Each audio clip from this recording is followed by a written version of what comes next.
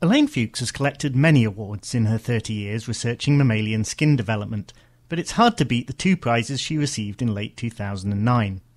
Shortly before winning the prestigious L'Oréal UNESCO Award for Women in Science, Fuchs was awarded the National Medal of Science, the US's highest honour for outstanding scientific contributions. After studying bacterial sporulation as a PhD student with Charles Gilvarg at Princeton, Fuchs joined Howard Green's laboratory at MIT, where she investigated the expression of keratins in differentiating skin cells. Fuchs then returned to her native Illinois to begin her own lab at the University of Chicago, and stayed there for more than 20 years before moving to the Rockefeller University in New York in 2002.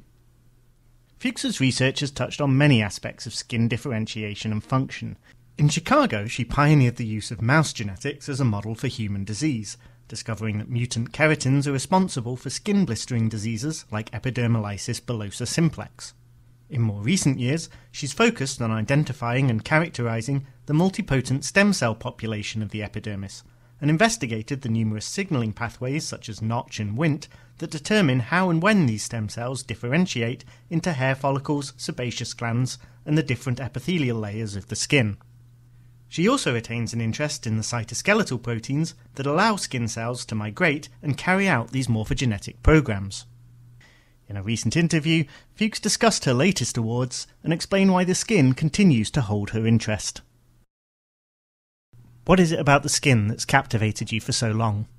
And skin is such a complex organ. It's really the perfect system.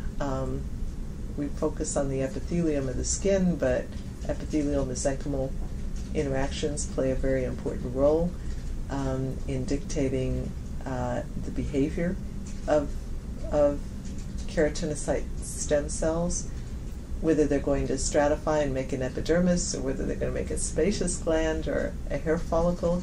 Here are all these completely different structures. How does that happen?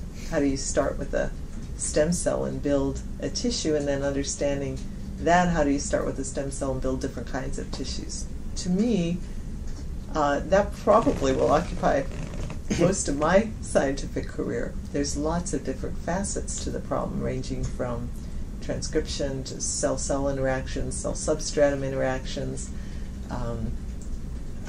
issues of signals, and really understanding how that all happens, and then how does the tissue respond?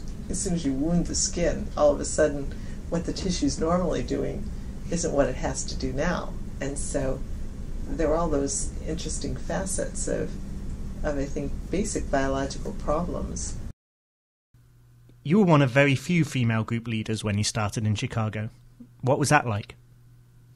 I guess the first experience I had was when the technician from the chair of the department came down and introduced himself when I was setting up my office and my lab, and said, "Are you Dr. Fuchs' new technician?"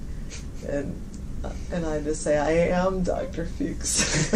So I guess there was this sort of aspect that it wasn't very conventional for women, certainly, to be recruited into chemistry-oriented, in this case biochemistry, department.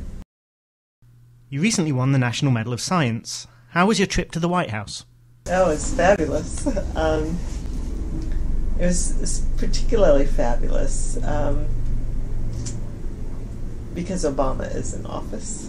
I have to say it's just wonderful to have a president of the United States really care and recognize the importance of science and basic research and the importance of science education in our country. Now that you've won all these awards, is it time to put your feet up? I think none of us go into science or for the glory of the end point. On the other hand, it's very nice to be recognized for the accomplishments that we do. So will it prompt me to change? One of my colleagues wrote me a note saying, don't rust on your laurels. I think that was a very good comment. But I certainly have no intentions to do that.